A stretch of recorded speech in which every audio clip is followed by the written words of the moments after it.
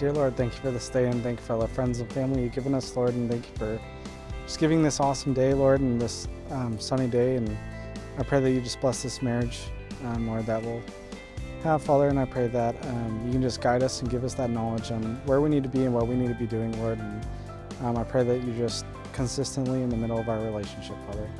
I love you, Lord, in your loving name. Amen.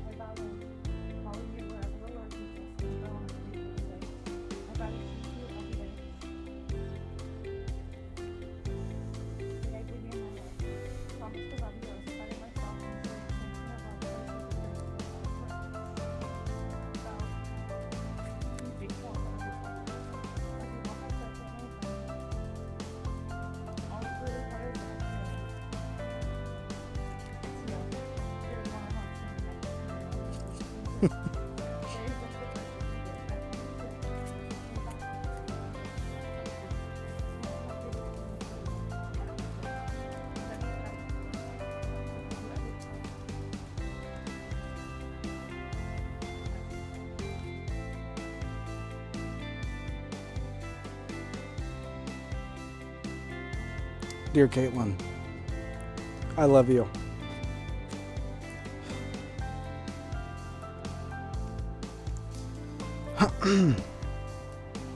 Thank you for always being there for me and loving me for who I am.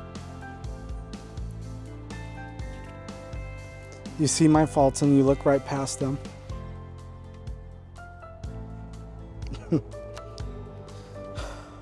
There are many things I love about you.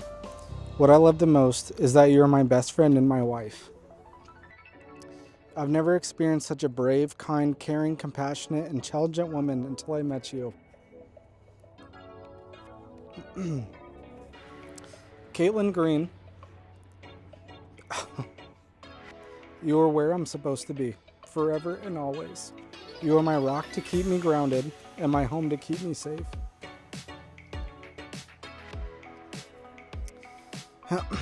I promise to love you unconditionally no matter how hard and how easy it is.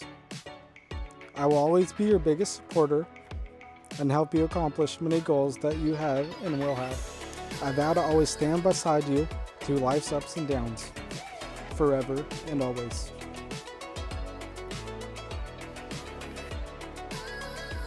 Our life will be one big adventure, and I vow to protect you through life and be there for you no matter what.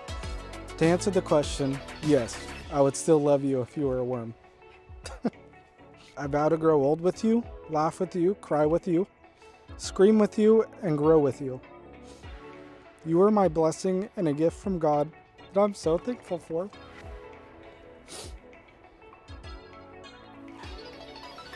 As Lucas Scott once said, it's you. It's always been you.